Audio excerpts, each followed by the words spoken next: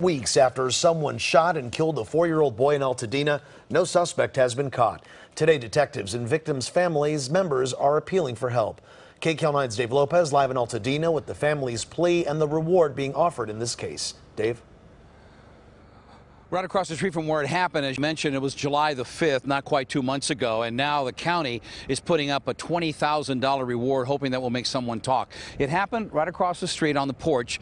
Little boy, Salvador Esparza, they call him Chiquito. He was 4 years of age. It was 10:30 at night. He was standing on the porch, and next to him was a 27-year-old man who the sheriff detectives have described as a known gang member. That man was in a feud earlier that day, and then someone from that gang went looking for him, found him on the porch, and opened fire. He was hit, but so was the little boy. And now we hear a tearful plea from the boy's mother, grandmother. First, the mother. Please, please, please don't be scared to talk. Please just talk to the detectives, talk to somebody about it. I really want justice for my son. I can't understand how these cowards that started this whole thing, including the cowards that killed my baby, can still be out there sleeping, going out on the street, walking while we're here mourning the loss of my baby. I feel so lost without him.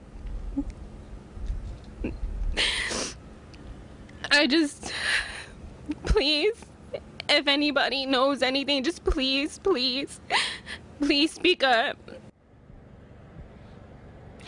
And they're hoping $20,000 will make someone speak up. This is little Chiquito as he looked, a little playful, little typical 4-year-old boy who was described as a little rambunctious boy who loved life.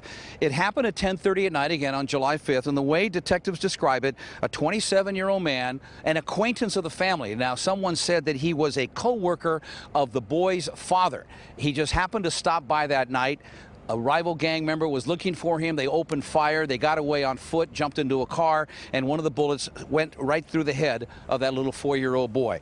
I asked the detective in charge of this investigation if anyone is helping, even the man who was shot. Apparently he did, yeah. He knew some people who were living here and stopped by to visit. So knowing that, he doesn't know who he got in the altercation with down the street. He hasn't given you a name? We know it, not yet. He has not. For fear, or because he just doesn't know? Well, for his own reasons, apparently, he's saying he doesn't know. You believe him? Do I believe him? I think he knows more than he's probably telling us. And that's what's frustrating. This is the 27-year-old man who was shot.